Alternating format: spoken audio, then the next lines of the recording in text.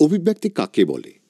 যে ধীর পদ্ধতিতে কোনো সরল পূর্বপুরুষ বা উদ্বংশীয় জীব থেকে নতুন বৈশিষ্ট্যযুক্ত জটিল জীবের সৃষ্টি হয় তাকেই অভিব্যক্তি বা এভলিউশন বলে। যেমন মনে করা হয় বনমানুষ বা এপ থেকে আজকের মানুষের সৃষ্টি হয়েছে। সাধারণ তথ্যাদি: সমসমস্ত অঙ্গ। যে সমস্ত অঙ্গগুলো এক জায়গা থেকে উৎপন্ন হয় ও অন্তর্গঠন একরকম হলেও তারা আলাদা আলাদা কাজ করে তাদের সমসংস্থ অঙ্গ বলে। যেমন পাখির ডানা, মানুষের হাত, বাদুড়ের ডানা ইত্যাদির সৃষ্টি একই স্থান থেকে হলেও এরা প্রত্যেকে আলাদা কাজ করে।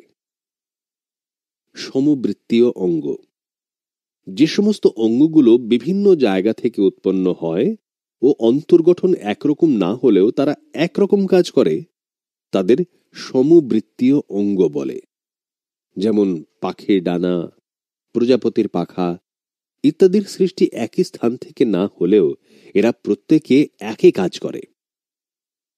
নিষ্ক্রিয় অঙ্গ: কোনো জীবের কোনো অঙ্গ আগে কাজ করলেও অব্যবহারের ফলে কাজ করার ক্ষমতা লোপ পেয়েছে, কিন্তু দেহে এইভাবেই রয়ে গেছে, এদের নিষ্ক্রিয় অঙ্গ বলে। যেমন মানুষের বৃহদন্ত্রে উপস্থিত অ্যাপেন্ডিক্স।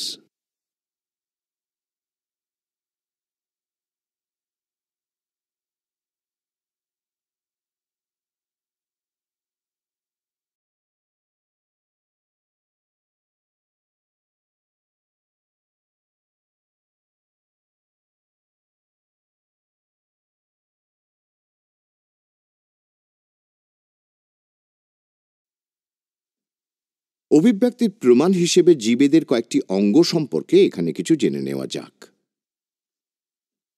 অভিব্যক্তি যে হয়েছে তার প্রচুর প্রমাণের মধ্যে একটা হল অঙ্গসংস্থানগত প্রমাণ। বিভিন্ন গোষ্ঠী অর্থাৎ মৎস্য, উভচর, সরীসৃপ ও স্তন্যপায়ীর বিভিন্ন অঙ্গ নিয়ে তুলনামূলক আলোচনা করলে দেখা যাবে একই অঙ্গ মৎস্য শ্রেণীর ক্ষেত্রে যতটা সরল প্রকৃতির তার চেয়ে অন্যদের ক্ষেত্রে তা ক্রমশ উন্নত ও জটিল হয়েছে। যেমন হৃৎপিণ্ডের গঠনের ক্ষেত্রে দেখা যায় যে মৎস্য শ্রেণীর প্রাণীর হৃৎপিণ্ডে একটা অলিন্দ ও একটা নিলয়, অর্থাৎ গঠন খুবই সরল। এখানে মানে এই ধরনের হৃৎপিণ্ডে সব সময় দূষিত রক্তই প্রবাহিত হয়। আবার উভচরদের ক্ষেত্রে দেখা যায় অলিন্দ দুটো কিন্তু নিলয় একটা, অর্থাৎ একটু উন্নত, কিন্তু এখানেও দূষিত ও বিশুদ্ধ রক্ত মিশে যায়।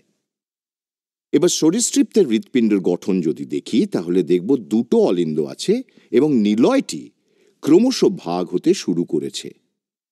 পক্ষী ও স্তন্যপায়ী মানে মানুষ ইত্যাদির ক্ষেত্রে গিয়ে দেখা যায় নিলয় পুরোপুরি দুই ভাগে বিভক্ত, অর্থাৎ হৃৎপিণ্ড দুটি অলিন্দ ও দুটি নিলয় মানে চারটি প্রকোষ্ঠ নিয়ে তৈরি।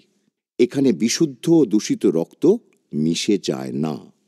সুতরাং দেখা যাচ্ছে মৎস্য, উভচর, সরীসৃপ, পক্ষী, স্তন্যপায়ী এদের ক্ষেত্রে হৃৎপিণ্ড ক্রমশ সরল থেকে উন্নত ও জটিল হয়েছে।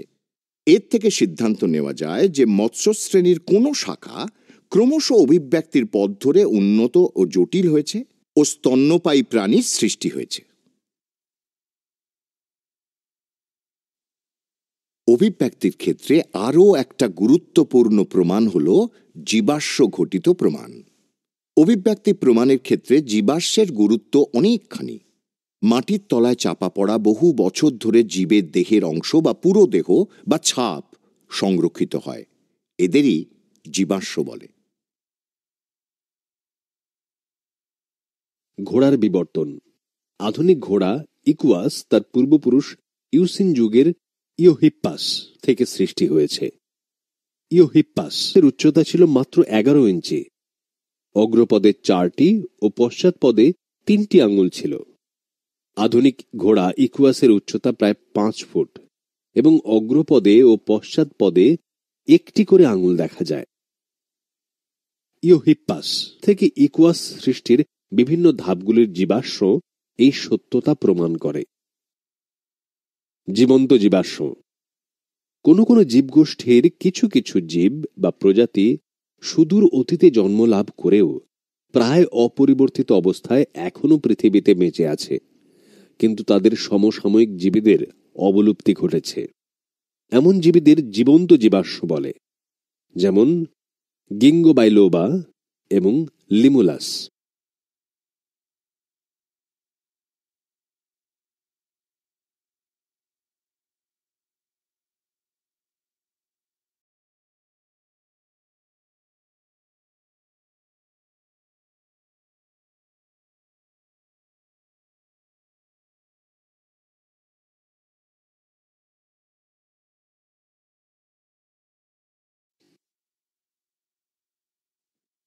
জার্মানির বোভেরিয়া থেকে এরকম একটা জীবাশ্ম পাওয়া যায়, যাদের দেহে পাখিদের চরিত্র আছে, আবার অন্যদিকে সরীসৃপদের চরিত্রও আছে।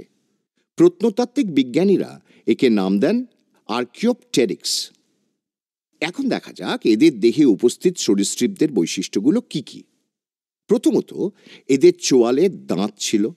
দ্বিতীয়ত, পা সরীসৃপদের মতো আঁশযুক্ত।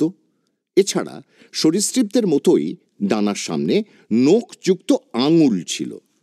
আবার পাখিদের মতোই এদের দেহের আকৃতি এবং ঠোঁট বা চঞ্চু ছিল। আবার দেহ ও লেজ পালকে ঢাকা। এছাড়া একজোড়া ডানাও দেখতে পাওয়া গিয়েছিল এবং এদের অস্থিগুলোও ছিল ওড়ার উপযুক্ত, অর্থাৎ ফাঁপা। যেহেতু দুই শ্রেণীর বৈশিষ্ট্য এরকম একটা প্রাণীতে পাওয়া গেছে, সুতরাং এর থেকে এই সিদ্ধান্ত নেওয়া যায় তো যে সরীসৃপ ও পক্ষী শ্রেণীর মধ্যে খুব নিকট সম্পর্ক রয়েছে এবং অপেক্ষাকৃত কম উন্নত সরীসৃপ শ্রেণী থেকে একটু বেশি উন্নত পক্ষী শ্রেণীর সৃষ্টি হয়েছে।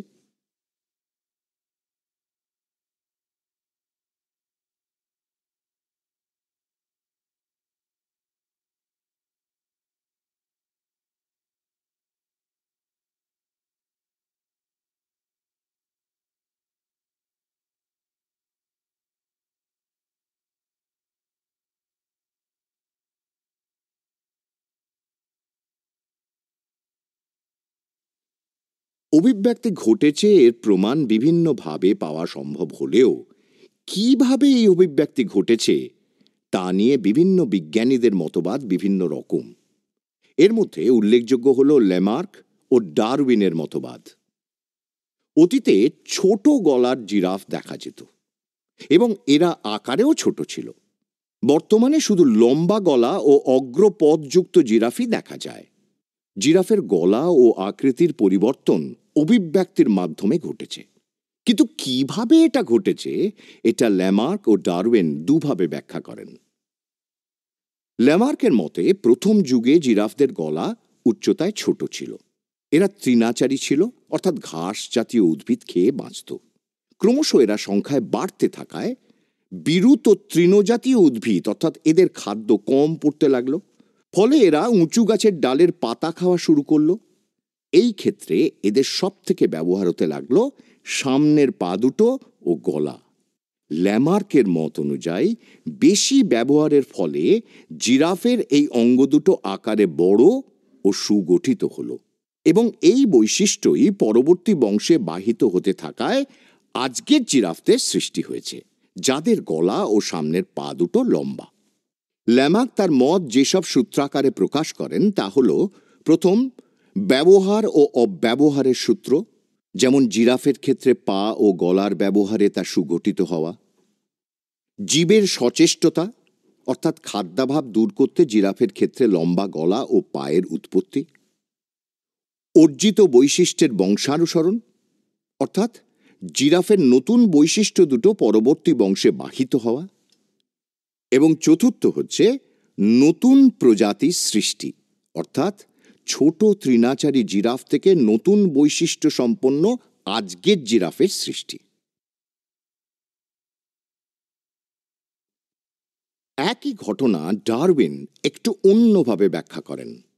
ডারউইনের মতে অতীতে দুরকম জিরাফই ছিল: ছোট আকৃতির ছোট গলাযুক্ত এবং লম্বা আকৃতির লম্বা সামনের পা ও লম্বা গলাযুক্ত। এই বৈশিষ্ট্যগুলো তারা বংশানুক্রমে বহন করত, কিন্তু ক্রমশ জীবেদের সংখ্যা বৃদ্ধির জন্য খাদ্যাভাব হওয়ায় ছোট জিরাফগুলো অবলুপ্ত হতে শুরু করল, কারণ এদের এই পরিস্থিতির বিরুদ্ধে টিকে থাকার উপযুক্ত বৈশিষ্ট্য ছিল না। অর্থাৎ এদের আকার লম্বা না হওয়ায় এরা শুধুমাত্র ঘাস ও ছোট উদ্ভিদ খাদ্য হিসেবে গ্রহণ করতে পারত। অপরদিকে লম্বা গলার জিরাফরা মাটির ঘাস ও উঁচু গাছের পাতা দুটোই খাদ্য হিসেবে গ্রহণ করতে পারত। স্বাভাবিকভাবেই এরা প্রকৃতির প্রতিকূল অবস্থায় টিকে থাকতে পারল।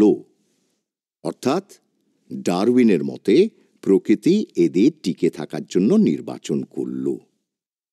একেই ডারউইন প্রাকৃতিক নির্বাচনবাদ হিসেবে প্রকাশ করেন। লম্বা গলার জিরাফের বৈশিষ্ট্যগুলোই বংশানুক্রমে বাহিত হওয়ায় বর্তমানে কেবল লম্বা গলার ও বড় আকৃতির জিরাফ আমরা দেখতে পাই। ডারউইন তার মতবাদ যে যে বিষয়ের মাধ্যমে প্রকাশ করেছিলেন সেগুলো হল অত্যধিক বংশবৃদ্ধি, সীমিত খাদ্য ও বাসস্থান, অস্তিত্বের জন্য সংগ্রাম, প্রকরণ মানে বিশেষ বৈশিষ্ট্যের সৃষ্টি, যোগ্যতমের উদ্বর্তন মানে উপযুক্ত প্রকরণযুক্ত জীবের টিকে থাকা, প্রাকৃতিক নির্বাচন এবং সবশেষে নতুন প্রজাতির উৎপত্তি।